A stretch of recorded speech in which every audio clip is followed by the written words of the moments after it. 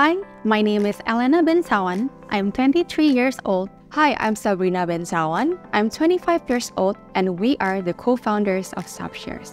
Saab Shares is a not-for-profit organization established in 2014 that aims to reduce poverty through education, health, and women empowerment programs.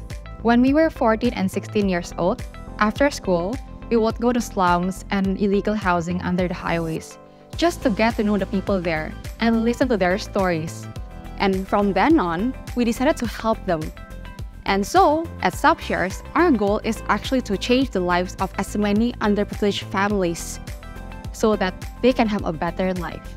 Firstly, under education, we have 28 free-of-charge schools for underprivileged children across Indonesia. Under women empowerment, we also have training centers for underprivileged mothers.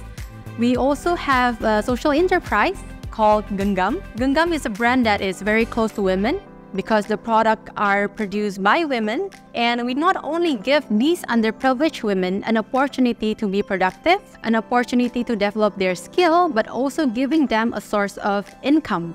So our future goals would be to expand the number of branches around Indonesia. My advice to aspiring social entrepreneurs is to simply listen. Listen to our beneficiaries so that we can provide them the best help they need, and listen to our donors and partners so we can best allocate their help to the people who need it most.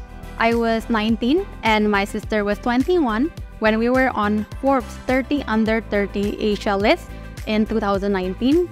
And it fills us with immense gratitude and motivation. And I think the best thing we can do is to exert our all to do even greater impact.